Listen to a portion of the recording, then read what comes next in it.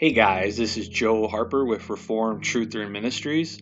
The topic of today's video is the ideology of communism. Now, communism is an important topic to study because it is a belief system that has truly marched across the world in modern times and has a power and influence over the world that is not even realized by many people. And another reason why communism is an important topic to talk about is because it is one of the most important tools in the arsenal of those who are perpetuating the New World Order conspiracy. Those who are a part of the secret societies and the globalist elite groups have used communism for their purposes, and it is a very important piece of the puzzle, as it were, in understanding this conspiracy to bring the entire world together under one government. So I'm going to spend much of this video discussing the history of communism and its advance, but it may be helpful to start out by giving a definition of what communism is. And the definition that I have come up with is that communism is a collectivist ideology that calls for the elimination of private property and private ownership for the alleged purpose of creating an equal society. So, as I've said, communism desires to eliminate private property and private ownership with the so-called stated goal of creating a completely equal society where everything is owned equally amongst everybody in the society. This is a utopian scheme for the world. And another ideology that comes up and is often talked about alongside communism is that of socialism. Now, it must be understood that the term socialism is at times used interchangeably by certain people with communism, and then by other people it is often tried to be defined in a manner that makes it very distinct from communism. And in order to understand this source of potential confusion, it must be recognized that there are multiple forms of socialism that have varying degrees of differences from each other. But for lack of a better definition, it can easily be said that socialism is a system, a belief system that calls for the redistribution of wealth. So it's important for us to understand that there are multiple forms of socialism, but the goal of true socialism is always for the working towards of communism. And this is even what Vladimir Lenin said, that the true goal of socialism is communism, and this has always been the case. Now, it has to be understood that communism has never been about economics. It has never been about equality. It has always been about control. And it is such a deceptive philosophy because it promises complete equality and equal wealth for everybody. And with this deceptive promise, it has been an incredibly effective means of enslaving and controlling entire nations and peoples. So it actually does the exact opposite of what it promises. It is the state taking everything that is owned by the individuals within a certain nation or country and then so-called alleging to give it back to the people when in fact they have had everything taken from them. And another important point to recognize is that communism is a completely anti-Christian philosophy. It is an anti-biblical philosophy. It completely goes against what is taught in the Bible and is taught in God's Word and in Scripture. And one has to look no farther than the 10 Commandments to see proof of this. For example, the 8th commandment says that thou shalt not steal. And the 10th commandment says that thou shalt not covet anything that belongs to your neighbor. Now, just these very concepts of not stealing what does not belong to us and not coveting that which does not belong to us entails that certain things are owned by certain people, including property and wealth. So these ideas of private ownership and private property are biblical concepts. And it is, of course, in one sense, it is certainly true to say that everything belongs to God, but God has given certain things to individuals for their stewardship. And He does not call for us to take which does not belong to us and to covet those who have more than us. And we see these concepts very clearly defined in the 10 Commandments, that thou shalt not steal and thou shalt not covet. And these very same commandments are completely violated and broken by the tenets and ideology of communism. Now, it must be understood that in order to understand the true nature of communism, you have to understand where it has come from, you have to understand where it originates from, and who has created it and who has perpetuated it. And in order to understand the history of communism, it must be understood that communism was created by the Illuminati, which in turn is an organization which has been controlled by the Society of Jesus or the Jesuit order. Now, I've made a full video on the Illuminati recently, so I am not going to go over all of the particular details and history of that group.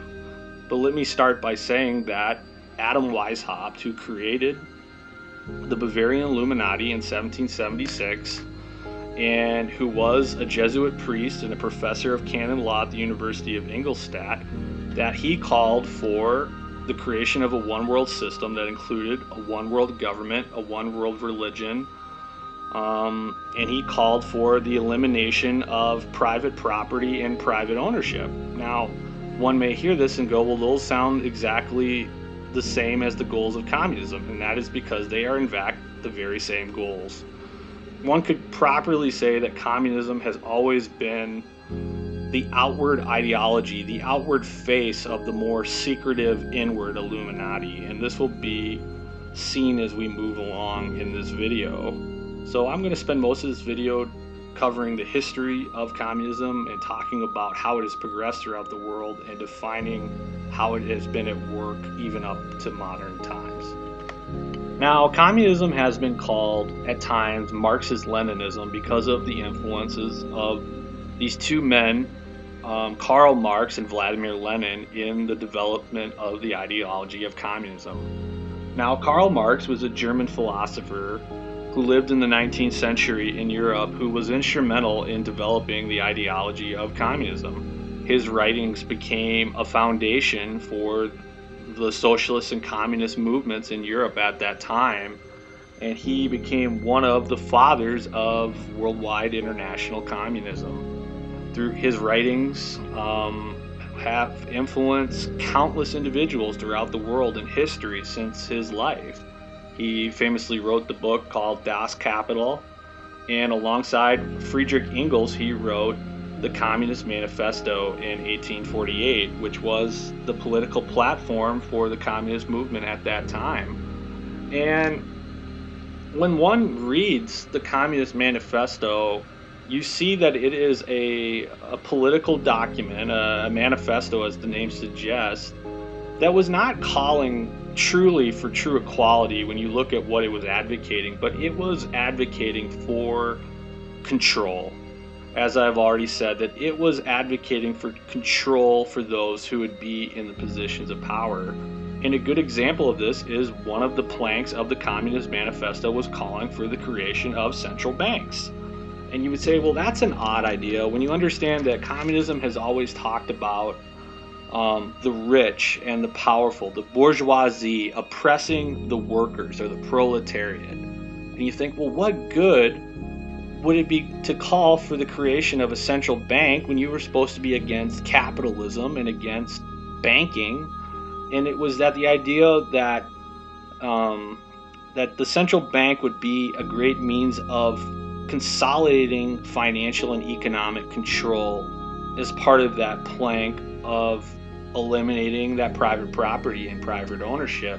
And you see that that is a completely contradictory concept to the alleged goals and promises that communism has always stated to the masses. And you see that, in fact, the Communist Manifesto was a document working for the control of the elites of the Illuminati. Now, these ideas are not hard to understand when one understands that Karl Marx was working for the Illuminati because of the fact that he was a Luciferian who worshiped the devil. He was a Freemason, a part of the Masonic cult, and he was a member of the Illuminati.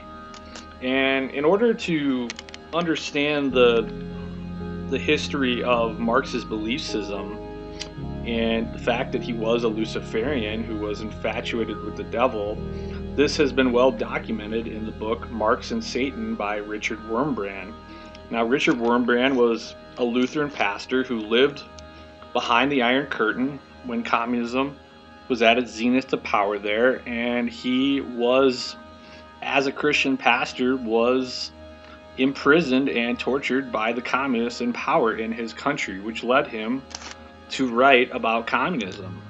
And his book, Marx and Satan, documents from Marx's own writings his adoration and elevation of Lucifer, or of Satan, how he was infatuated with the devil and that he gave great praise and adoration to the devil.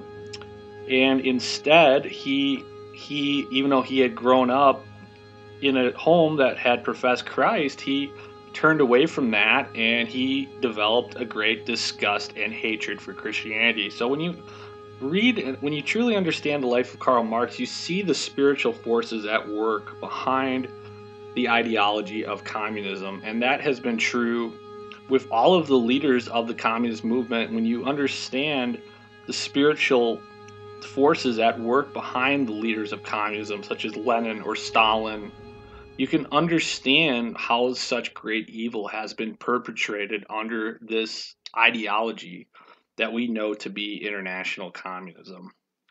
Now, Marx, as I said, was a member of Freemasonry and of the Illuminati, and he worked for those movements to develop the ideology that bared his name of Marxism. And this can be demonstrated from history. For example, in 1864, Marx worked to establish a labor organization that became known as the First International. And this labor federation was an organization of workers with the trade unions of that time supporting it. And this organization espoused the beliefs and doctrines of Karl Marx. And in this role, Karl Marx worked with two men. The first man was Giuseppe Mazzini, and the second man was Sir Lionel de Rothschild. Both of these men were key members of the Illuminati in their day. And Giuseppe Mazzini, it is well documented that not only was he the main leader of the Illuminati in Europe after the death of Adam Weishaupt, but his ties to European Freemasonry and also the political organization, the Carbonari, was well documented at that time. And he was a part of the great independence movements in Europe that were rioting and calling for greater political changes. He was a part of the movement for Italian unification in Italy, and in his writings he even called for the creation of a unified European state. So he was a key leader in the work of the Illuminati, and Sir Lionel de Rothschild was a member of the famous Rothschild banking family, which is even to this day still one of the richest families in the entire world. That with their connection to the worldwide international banking system, they are incredibly wealthy, and their family has been a part of the Illuminati ever since its creation. So they are well tied to the Masonic movement, and these men worked alongside Karl Marx for the development of the ideology of communism. Now, Karl Marx went on to continue to write out his works that espouse his philosophy throughout his life, and then he died in 1883. But the ideology of communism, of socialism and communism, continued to spread in Europe throughout the rest of the 19th century and into the 20th century. And this brings us up to the days of World War I and the Russian Revolution.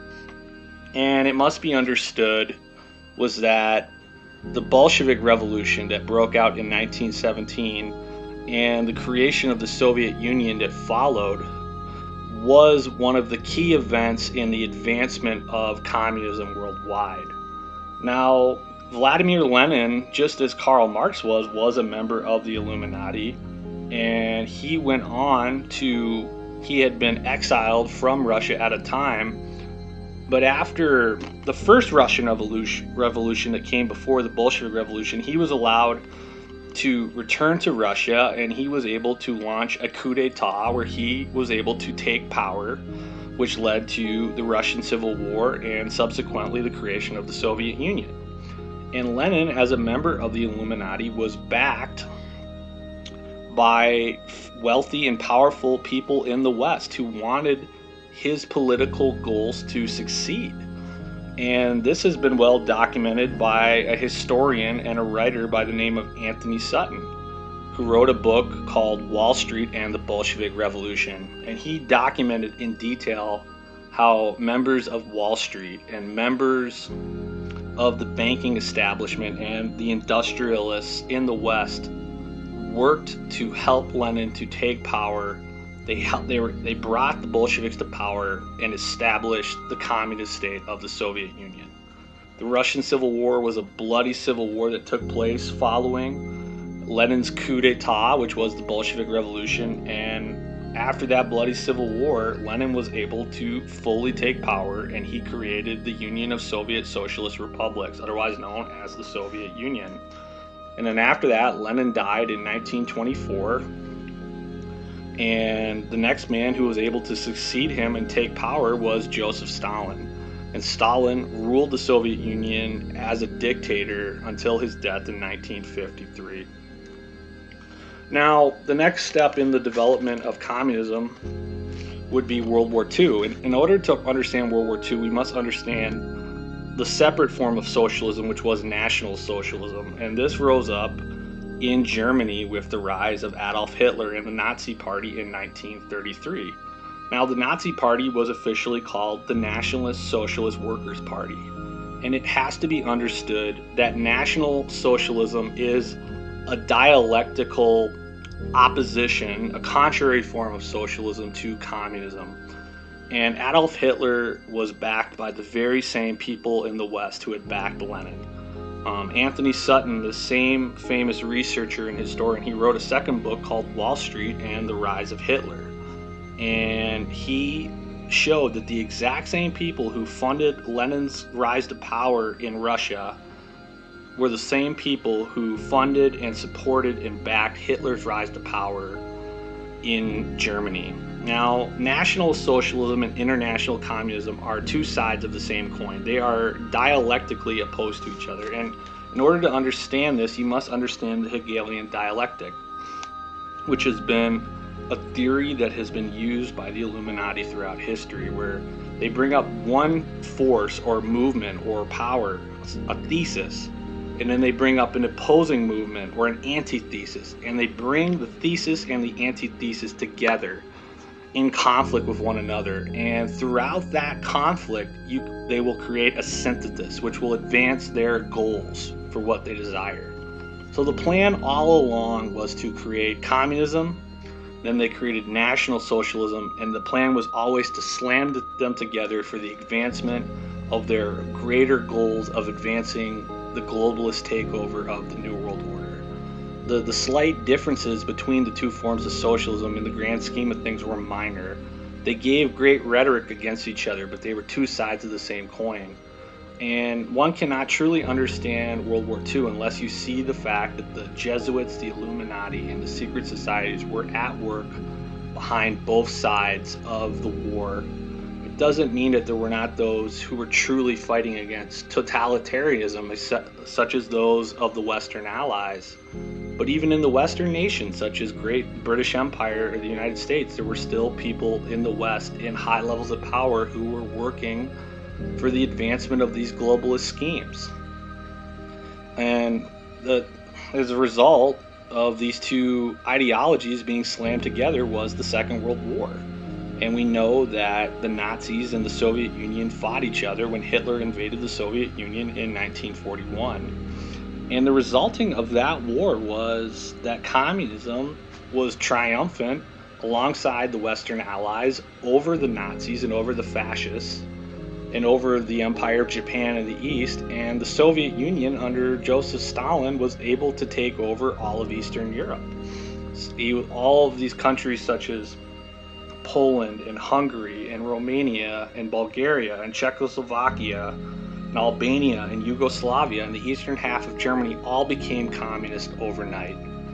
And in the East, that the Soviets were able to take territory, such as the territory of Manchuria, from the Empire of Japan, and the result of this was that half of the world was now in the hands of the communists. and only 4 years later, the communists in China won the Chinese Civil War, and another huge nation in Europe was now under the umbrella of communism. Communism had taken over half the world, and they were well on their way to march across the other half. And this set the stage for the conflict of the Cold War. Now, we have to understand that the Cold War was an ideological conflict which, according to official history, raged between 1945 and 1991, even though in reality it never truly ended.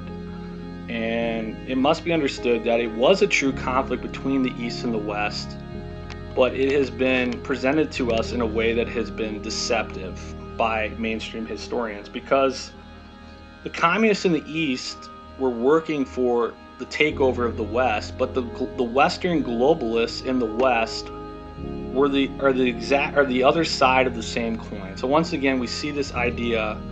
We've been told that the West was totally fighting for freedom and for liberation from communism, which in one sense was true. But we also understand that the globalists in the West that backed the rise of Lenin and backed the rise of Hitler are the same Western globalist powers that are working for the New World Order, and they are no different from the communists that were working from Moscow or Beijing. And this is still true today, that the globalists, the Western globalists and the communists are two sides of the same coin.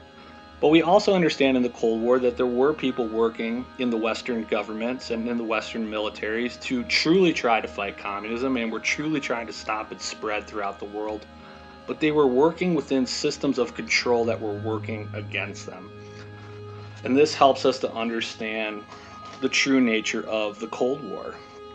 Now, the communists, the international communist movement, and in addition the Soviet Union, they realized that the West was too powerful militarily, politically, and economically to take over by violent force. They would use violent revolutions wherever they could, but they realized that in order to truly take down the West and bring about the worldwide communist government that they sought after, they were going to have to use the methods of infiltration from within, collapsing the system of the West of capitalism from within, and changing the culture to advocate for what the communists wanted. And this was the goal, this was the strategy that they adopted, which was to infiltrate the institutions of the West, to change the culture from within and get them to advocate for communism from within the Western countries themselves. This is known as cultural Marxism. And the communists were following the writings of an Italian communist from the 1930s known as Antonio Gramsci. And the writings of Antonio Gramsci really became the Bible for the worldwide communist movement, where he talked about changing the culture as a means of advancing the communist agenda throughout the world. And the number one target in the West was always the United States of America, because it was the most powerful country of all the Western countries that were still anti-communist. And they planned to use cultural Marxism to advance their goals, and they saw that the greatest enemies to their plans was the belief systems of biblical Christianity and traditional morality. They realized that if they could collapse Christianity and morality in the West, then they could collapse freedom and individualism, because you cannot maintain a society that is free, where the individuals have liberties and freedoms, without true morality and without the tenets that have been taught by Christianity.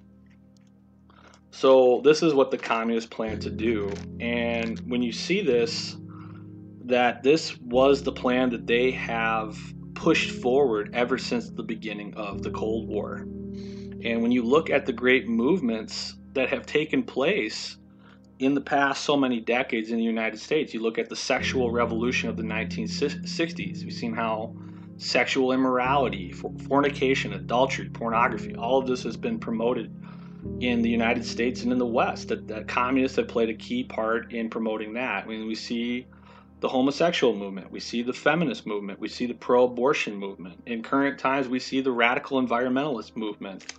All of these have been tools that have been associated with the left, the political spectrum on the left, And that when you study all of those movements in recent decades, you see that communists have been at work behind the scenes pushing the goals of all of those movements in terms of attacking traditional morality and Christianity. And we've seen that there has been a conscious effort by communism to infiltrate all forms of professing Christianity, whether true biblical Christianity or other forms of professing Christianity which are not truly biblical. And the ideology that for decades was used to promote this was what has been known as liberation theology, which is a false gospel that has changed the gospel into a political message, where essentially Christ came to this world not to save sinners from their sins, but to free the oppressed masses that are under the weight of oppression. And this political ideology was famously in the 1960s and 70s, it began to rise up in the Catholic Church with the help of the Jesuit order. And it really found its origins in South America, where it began to rise up, and from there it has spread throughout the world to other sections of the world, such as the United States and other parts of the West. And the modern day movement of the social justice movement that is now entering into evangelical churches is really the exact same Marxist ideology of liberation theology. Even though the names have been changed and the terminology has been changed somewhat, it is the exact same thing that has been repackaged with a new format. And we see that the social justice movement is making inroads into more and more conservative sections of evangelical Christianity. And even though some men have taken strides to put walls up and stop the advance of it, we see the advance of this going on even in our own day. So all of this is ascribed to cultural Marxism. And this was the goal of the Soviets throughout the entirety of the Cold War. That from the 1950s onward, the Soviet Union fully adopted the strategy of infiltration and cultural Marxism. Every aspect of their government, the military, the KGB, all of their efforts were working behind these policies of cultural Marxism, that they wanted to lure the West into a state of deception and lower the defenses of the West so that their ideology would conquer from within. And there were a number of men who fled the communist bloc and warned us about this, these defectors from the West. Men such as Anatoly Golitsyn or Yan Segna or Yuri Bezmenov. These men fled from the Soviet Union or fled from other communist countries, and they told us exactly what the communists were up to. But their warnings have largely been lost to history due to intentional efforts to suppress what they said, and also through the ignorance and indifference of many people in the West who have just not taken the time to truly take notice of what they have said. Now, Anatoly Golitsyn is perhaps the most famous defector of them all. He was a major in the KGB and one of the highest ranking defectors to ever flee to the West, and he was debriefed in the West by the head of counterintelligence for the CIA, James Jesus Angleton. Now, when one understands the history of James Jesus Angleton, he has a dark history in his own right associated with the dark underbelly of the CIA and even the New World Order. But despite whatever evil he did in his own right, he did legitimately hear the truth about communism. And he heard it from the mouth of Anatoly Golitsyn. Now, Golitsyn told the CIA of the true extent of the infiltration that had successfully been conducted by the communists in the East into the American government. He told that there would be efforts to discredit his testimony, which did later come to pass, that the East sent fake defectors to the West to discredit Golitsyn's testimony. And he warned about their strategy to infiltrate the West from within and to lure them into deception. And Golitsyn went on to write 2 books. He went on to write the book New Lies for Old, and he went on to write a second book called The Perestroika Deception, where he even accurately predicted the extent of the deception that came over the West at the hands of the communists. And so this strategy of deception went on for decades, and it finally reached its full culmination in 1991 when the fall of communism and the Soviet Union was faked as part of an intentional strategy to deceive the West. And this is exactly what Golitsyn warned the CIA and the American government about. He even made predictions that this was going to come to pass in his book that he wrote, and everything that he said in great detail happened exactly as he warned. And we've been told to believe that the Soviet Union broke up into separate countries and that communism was transitioned into democratic states in Eastern Europe and Russia. And in fact, this was all a deception, that all the communists now presented themselves as social democrats when in fact they had never abandoned their communism at all. And the KGB, which was the strongest organization in the Soviet Union, never truly gave up its power, but it just continued to exercise it behind the scenes. And even in Russia today, Vladimir Putin, who is the president of that country, he worked as an officer in the KGB, and he never truly gave up his ties to the communist establishment. So even this so-called conflict between the East and the West, it is just, once again, there is just so much deception there. But Russia never truly gave up its communism, and neither did the other nations in Eastern Europe. This was all part of the grand strategy to make the West believe that the Cold War was over, that the threat of communism was over, and this strategy has largely been greatly successful. And today there are more communists in the world than any other time in history, and communism has made great strides in infiltrating the United States and Western Europe, and it has continued to rule in many countries around the world. Now, just a quick overview of countries where communism is still ruling with power. Now, one of the most famous communist countries in the world, or perhaps the most infamous communist countries in the world, is North Korea, which was established after World War II by the Soviets. And after the bloody fight of the Korean War, it has still been ruled by the communist dictators of that country ever since the end of the Korean War in the 1950s. And as I already mentioned, that China went communist in 1949, and even though it has made some openings in its economic system to allow for some free enterprise, it has never truly abandoned its communism, and that the Chinese Communist Party has ruled there and is still the only party in power in that country. It is a one-party state, and the only party that is allowed to have power in the government is the Chinese Communist Party. Now, another nation that went communist during the Cold War was Cuba, which went communist at the end of the 1950s under Fidel Castro, and it is still communist even up to this very day.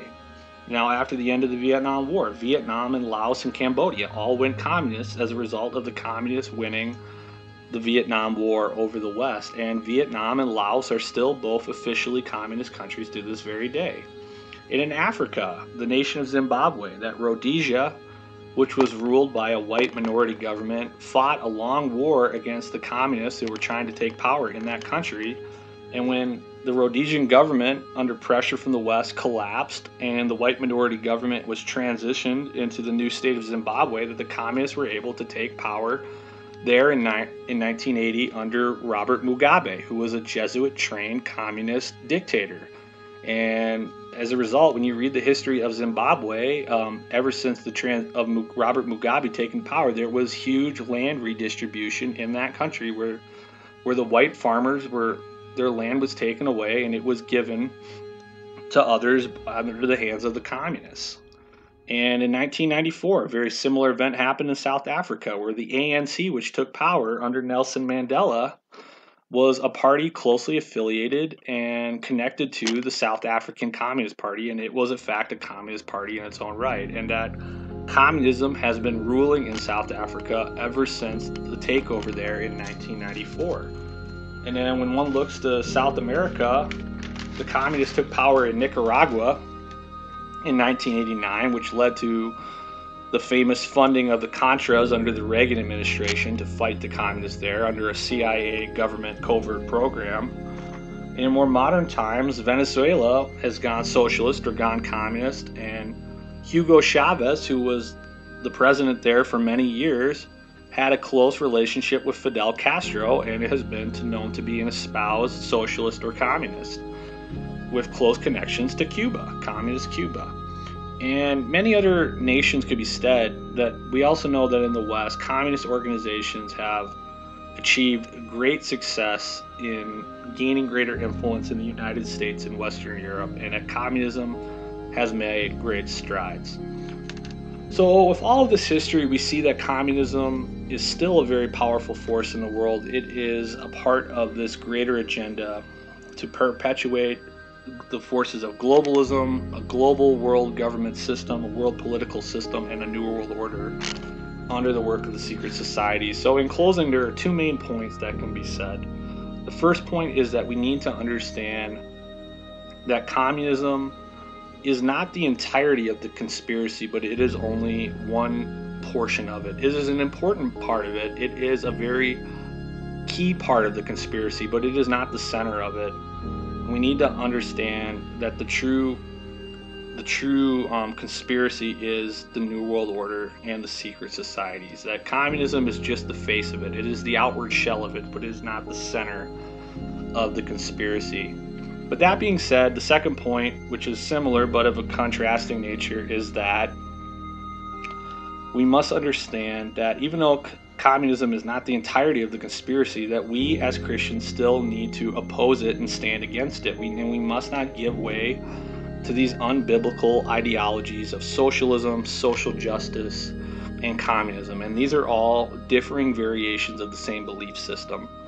And that communism is a very dangerous force in the world. It has a dark spiritual history behind it. It has been connected to occultism and to the secret societies, and it is completely unbiblical. So we need to, as Christians, fight against communism. We need to fight against it as we are called to fight against all false belief systems and ideologies. And in order to understand the true warfare we're fighting, we need to understand that we are in a spiritual war.